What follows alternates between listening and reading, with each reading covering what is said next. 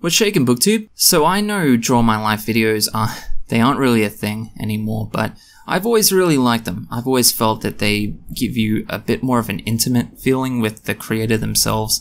And what you might not know is that a very long time ago, I think around the time of my 100 or maybe 200 milestone, subscriber milestone on YouTube, I said that if I ever hit 10,000 subscribers, I would probably make one myself. And I completely forgot about that, obviously, because 10,000 subscribers, I mean, it didn't feel impossible, but it just seemed so far away, and then all of a sudden, here we are.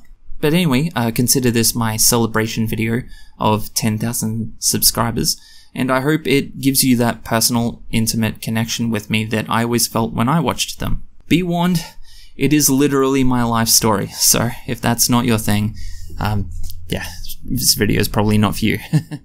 So my name is Cam, and I'm 26, which is both crazy and scary. I mean, what have I actually done with myself since I turned 21? Who knows?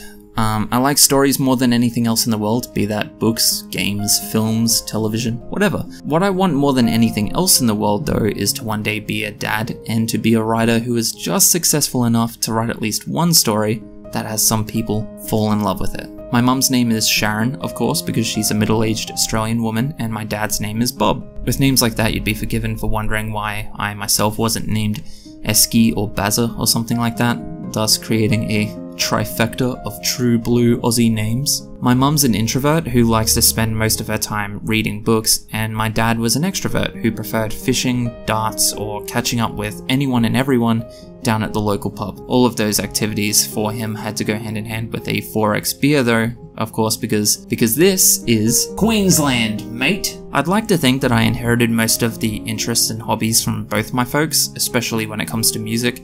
I mean, I'll dad shuffle to AC/DC just as much as I'll bop to ABBA. I don't have any full-blood siblings, I only have half siblings, but to be honest, I don't really see the difference. I don't get it.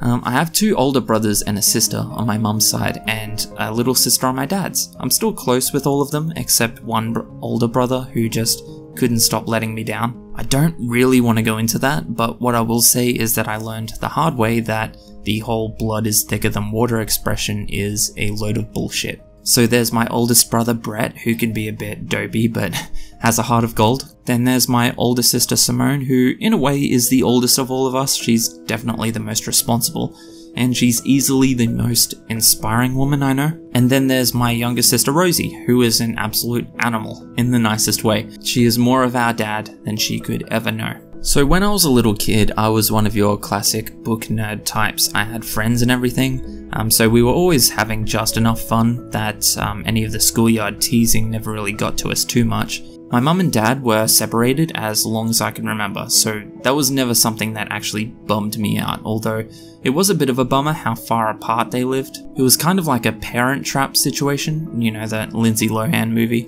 just without a twin. I lived in the city with my mum, my older siblings, and my wealthy stepdad, and my dad lived in the country with my stepmom, who, well, she wasn't the nicest person, but I'll get to that. On the holidays, they would have to drive a few hours each to meet in the middle and pass me over like the world's least satisfying drug deal. I loved my dad more than I can ever say. He was, by every ounce of the corny cliche, my best friend. He really was. He was cool, and he made me feel like I was cool too. He made me feel like I could grow up to be like him and be cool and be loved by everyone. I loved him and I always missed him, but I hated staying with him. And the only reason I say that is because the house was always a mess. There was regularly animals walking. It was a bit of a farm area, and there was regularly, you know, chickens and stuff walking through, so sometimes there would be animal shit around the place, and it literally made me ill a lot of the times I visited. But much worse than that was that my stepmom was hella abusive. As an adult, looking back on it, I think what was happening was that she resented how much my dad liked spending time solo with me when I'd visit. She was feeling a bit neglected when I was around, so what she would do is she would take that out on me physically when my dad wasn't around. She would grab my arms way too tight and like scream in my face all the time. Sometimes she would accidentally, quotation around accidentally, sometimes she would bump me with her cigarettes. I actually still have some scars from the cigarettes going out on my skin. I never wanted to tell my dad about that because I was worried that he would leave her and then resent me for it, because I know he really loved her. He was just oblivious to what she was doing. But I think what I was most scared of was the possibility in my mind that maybe he would think I did something wrong to deserve what she was doing, and then he wouldn't want me around anymore, and he wouldn't like me anymore. And in retrospect, I know how dumb that was, but it was a genuine fear of mine. On the other side, my stepdad was actually pretty damn cool. For a while. He would always hang out with us, and he liked building things, so he would build stuff with us all the time. And then unfortunately he joined a certain intense church group, and he just transformed completely from that point on. And I was too young to know at the time, but looking back on it, I can see he became a really cold, methodical man. He started to despise having us kids around entirely. More than anything though, he kind of developed this sense of authority through his visits with the church and the people he was hanging out with there. And if there was one thing he hated, it was having his authority questioned. My oldest sister Simone, she was the loudest and most rebellious of all of us, and definitely the most stubborn. She still is a little bit, and he definitely hated that the most. I was young, so I saw it happening at the time, but I never really understood how bad it actually was. But he actually ended up physically hitting her when she would get out of line, and eventually my sister left for a while. Just like that, she was gone. My life kind of went on. I was wrapped up in my, fantasy worlds and my books and hanging out with my friends and playing Yu-Gi-Oh!, all that kind of stuff. I would just kind of let life drift past without knowing what was happening behind the scenes or the seriousness of it. And ultimately, my stepdad ended up cheating on my mum, so they got a divorce, and she leaned pretty hard into keeping shitty people around her, bad company, and drinking a lot. We've never really talked about it as a family, but I think she might have actually been an alcoholic at that time. It was pretty damn bad. It was a really rough time for everyone actually, so I did what I thought I had to. I did what I thought was best for everyone, and I got away as far away as I could. I ended up moving to the small country town with my dad, which was both awesome and, well, And hey, I know this video has been a bit of a bummer so far, but dudes, my high school experience was actually pretty damn great. Don't get me wrong, I was still a dork going into high school, but through a twist of what I can only call destiny, I ended up rehearsing for a drama class performance where I played a skater boy. To play the part, I had to practice skateboarding, and next thing I know, I was hanging out with actual skaters. Most of these guys are still my best friends today, more than 10 years later. I still copped a beating here and there for being a skater rat, but it didn't matter because I had friends to look out for me now. I also did quite a bit of dating in high school, with girls that were for the most part way out of my league. Honestly, looking back on it, it's kind of crazy. My mum ended up moving to the small town as well, which I know stung for her, but not as much as staying in that house in the city would have.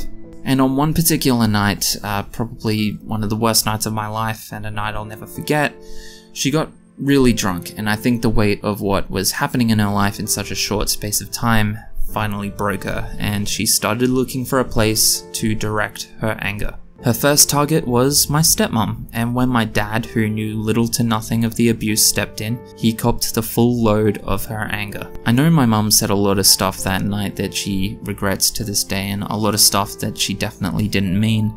But in particular, I remember my mum saying that she wouldn't let me go back to my dad's house, and I think those words really hurt him. In fact, that was actually the last time I saw my dad. After a few weeks, Bob was officially a missing person. I think that whole situation pushed my mum into even more of a downward spiral, because one thing that had never been a secret was that she actually really did like my dad, and he liked her. They were always split as long as I can remember, but they never had anything bad to say about each other, and I think there was a lot of respect that went both ways. So eventually my mum ended up dating this real piece of shit dude that looked like a walrus and liked to call himself Mad Dog. I was having an argument with my mum one day, just as teenage kids do. It was nothing crazy. I was having an argument with her, and he actually intervened and tried to choke me out.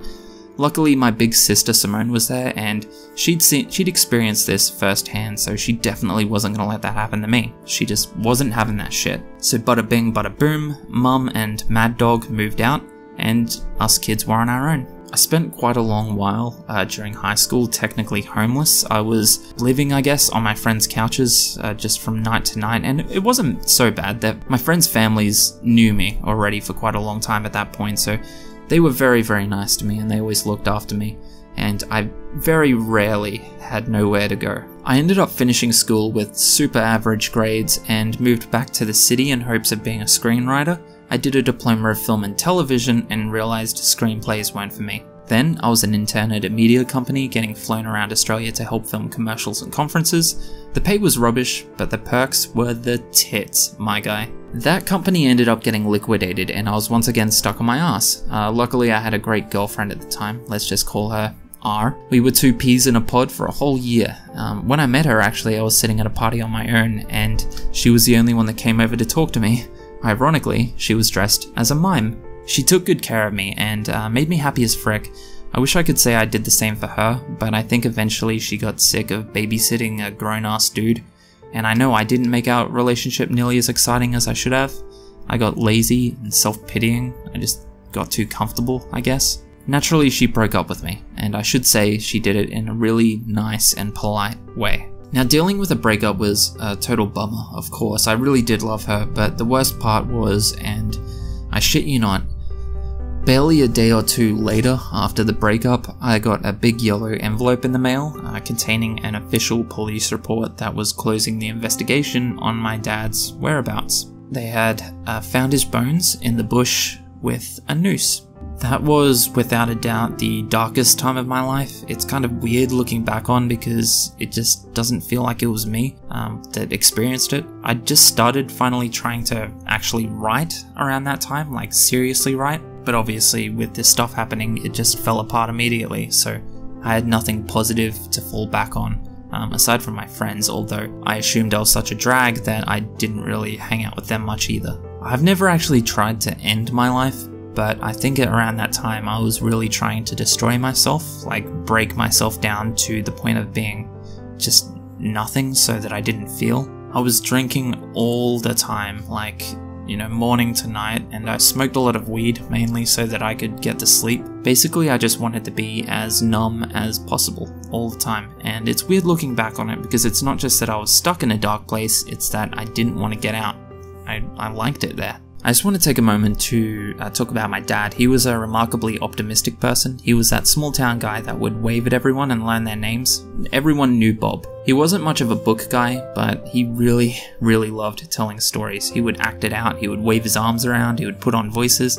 If he told you a story about going down to the shop to get some milk, you would feel like you'd went there with him and you would feel like it had been the best time of your life.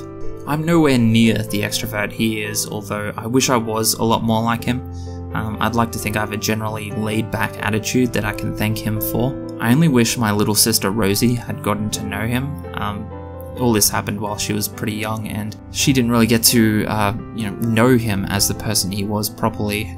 But those two were cut from the same cloth. They would have been an absolute riot together. I did end up reconnecting with my mum, and we're close again. I really do love my mum, and I know she has made a lot of mistakes that she feels bad about, but she's still been there for me a lot of times that I needed a mum. She still had my back.